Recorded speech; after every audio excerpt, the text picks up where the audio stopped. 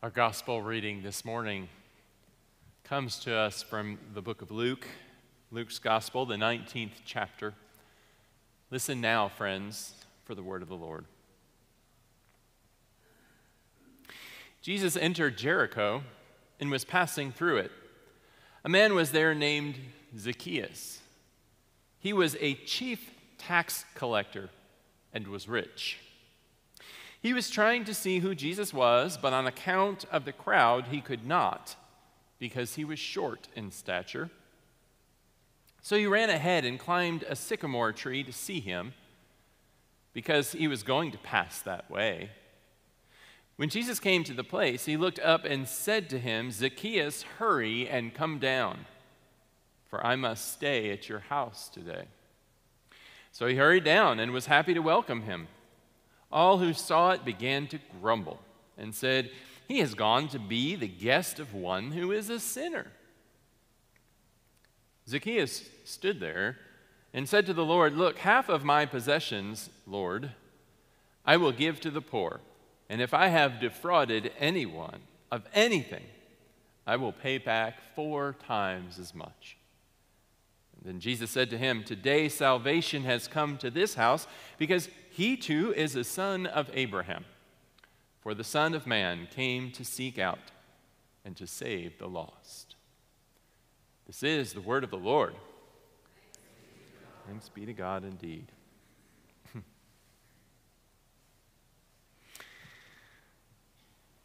So every time I read this passage, I get the same thrill. The thrill of that moment of a man who thought he was hidden in a tree to observe what was going on around him. And the man that he wanted to see the most looked up directly at him and called him by name. What an encounter. What a thrilling, if not perhaps maybe a little terrifying for Zacchaeus encounter, but what a thrilling encounter nonetheless. And Jesus knew his name. That gets me every time. Now, the people in Jericho, they also knew Zacchaeus' name. They had reason to know Zacchaeus well. He had cheated all of them. Yes, he was a tax collector, and yes, as many of us are probably well aware, to be a tax collector in the Roman system meant that you got your living by collecting taxes for the Romans, so he was a traitor to begin with to the people. But then also you made your living by collecting more than the Romans wanted. And yes, you were by law allowed to do that, but it made you a thief. And Luke goes out of his way to say he was rich. So Luke is telling us not only was he a tax collector, but he was good at it. He was good at being bad. Yeah, they have reason to know Zacchaeus' name. And to them, Zacchaeus' name was a dirty word. But Jesus knows Zacchaeus' name. Even though he's not from there. He's not from Jericho. But he knows Zacchaeus' name. And in fact, he knows Zacchaeus better than the people from Jericho know Zacchaeus. They think they know Zacchaeus, but Jesus knows him better. Jesus knows Zacchaeus has lost his way. Anybody could see that. But he also knows Zacchaeus is ready to change, that he is changing. Jesus knows how curious Zacchaeus is, curious enough to climb a tree to get a glimpse of who this Jesus was. Jesus knows Zacchaeus is ready. In his heart, something is changing. Jesus knows what the people of Jericho don't, which is that he has the ability within him to be generous to others, to make amends for the wrong that he had done. Yeah, he offers to pay anyone he's cheated 4 times as much. Yeah, restitution is a biblical concept after all. It's in the Old Testament. That was the law, actually, to return 4 times what you cheated.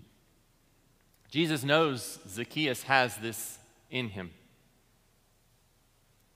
And so when the people grumble, it's because they don't know Zacchaeus like Jesus knows Zacchaeus. They're stuck on seeing Zacchaeus in a certain way. God is not stuck on seeing us the way others do.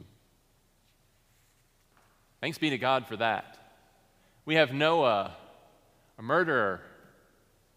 Before him, we have Abraham, a liar, Sarah, a doubter, Jacob, a trickster. Later on, there would be Mary, who would be too young and too insignificant to change the world. But God saw through all of that in them, saw who they could be, what they would do. Yeah. We are not, none of us, just what others think of us. We have within us a potential that God sees and God knows and God can use if and when we're ready. So yeah, identity is a funny thing. Alan Alda, in his podcast, Clear and Vivid, yes, Hawkeye for MASH. He has a podcast, if you're not aware. It's worth a listen from time to time. But he had a scientist on his show recently, Gregory Burns, who talked about how biologically we change. And the scientist was saying, we're not the same person. We have this idea that we're the same person now that we were before. And that's probably because of the continuity of our story and because of maybe our sense of self and soul and spirit. But he's saying that we're not the same person. We don't look like we did. Maybe we resemble it, but we don't look like we did when we were a child. We think and react differently if we choose. He says we change, and we're free to change. We don't have to be stuck in an identity that we formerly had. Nathan Schramm, who helped found an organization called Musicambia, that is an organization that creates music schools in American prisons. They've founded 7 schools for music in prisons in this country. Said, in prison, you're defined by the worst thing you've ever done. This constant reminder can keep people from seeing the best in themselves. One reason we do what we do, that what we do is so effective is because on day 1, we define you as a musician. Instead of that old definition, you're now a violinist. Now you're a singer. Or maybe you're just a music student. I love that. Yeah, identity is a funny thing. Jesus knows Zacchaeus' name. But he also knows who he is, who he's been, and who he has the potential to become. And if anybody can bring out our potential, it's the one who made us and gave us that potential in the first place.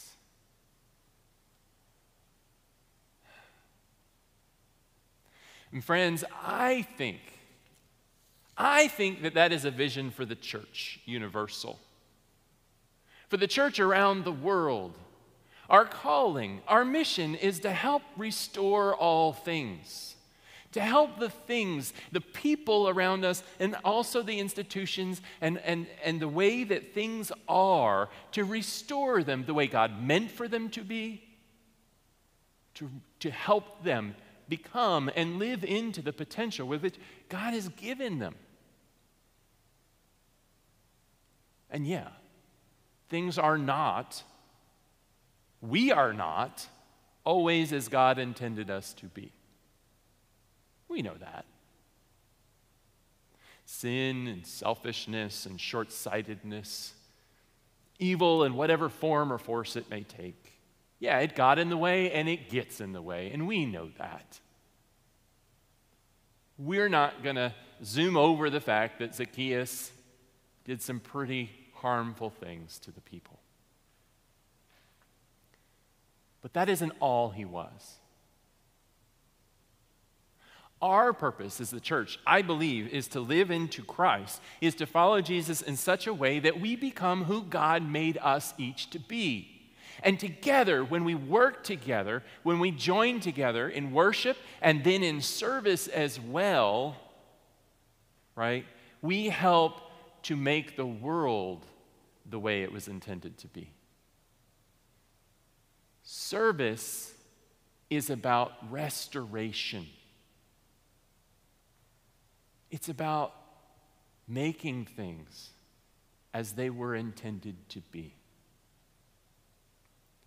Now, we've talked about God's grace a lot the last couple of months, and I hope we never stop talking about it, but we've talked about it a little bit more even than normal. And we've said that God's grace is God's unmerited favor for us, right? That's a theologian's definition from several hundred years ago. It's God's favor for us. God smiles upon us even though we don't really deserve it, right? But I believe that's part of the purpose, a big part of the purpose of God's grace, is that it gives us a chance for restoration. As one pastor I read this week wrote, God's grace, whether we like it or not, restores us to community together. Yeah, and the people of Jericho, they didn't like the thought of Zacchaeus being restored to them in community, that they had to be friends with this guy again, that Jesus would dine with them. They were aghast.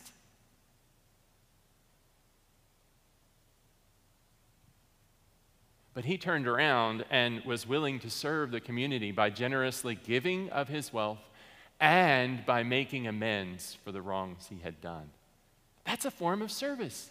That's restoration. That's making things as they were meant to be from the beginning. Service is our proper response. It is a continuation of the work of grace that God begins in each of our hearts. It's a response to and a continuation of God's grace in the world. That's why we serve. That's why we work to make other people's lives better. Because we see what things can be like, how the world could be, how people's lives could be, who they can become. We have a vision for that God shares. And maybe they themselves don't even realize yet.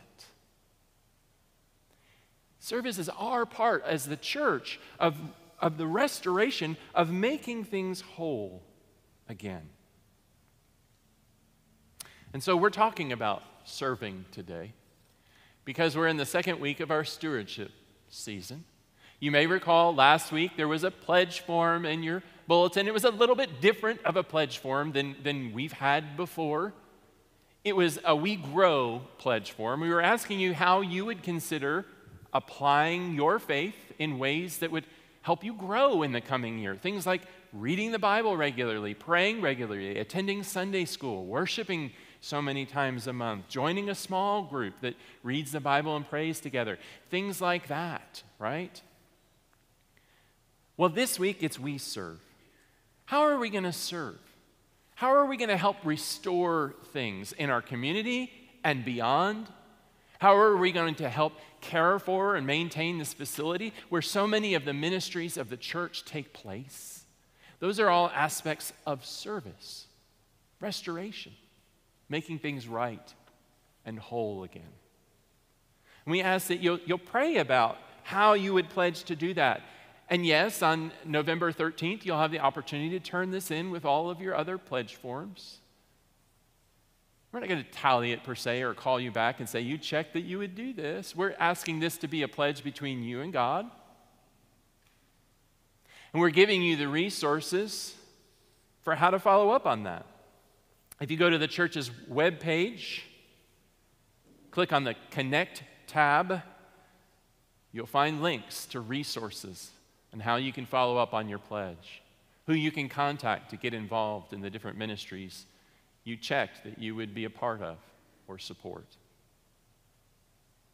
So we pray that you will be mindful and prayerful about these forms and how you want to grow and also serve in the coming year. That you'll fill these forms out and bring them back. And yes, there will be extras in the narthex, and yes, we will mail these to your homes as well. But we do hope you'll be prayerful about how we can serve.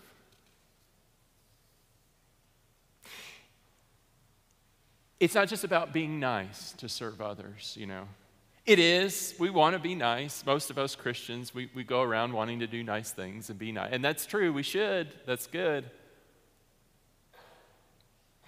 But it's part of a bigger work that God is doing in restoring the world. And here's some really good news, because it seems like at times it feels overwhelming that there's so much to do. There's so much restoration that needs to happen. There's so much justice that needs to happen. There's so much reconciliation, peace that needs to be that isn't. And the work can seem overwhelming. Here's some really good news. Through Jesus Christ and through the Holy Spirit, God is renewing all things. We don't always see it. The people of Jericho certainly didn't see it in Zacchaeus, but it was happening. It's happening around us. Just like Zacchaeus, the work is begun on the inside. God is already there, and though we don't see it, and we certainly do see sometimes forces of darkness, whatever form they take, working against us, we know that its days are numbered. Death and decay are defeated forever on the cross. Yeah, those forces will lash out in the meantime, but their days are numbered. Goodness and godliness will prevail. It's already been determined. God is at work in the world, restoring all things. It's up to us to see it and participate in it and help bring it about.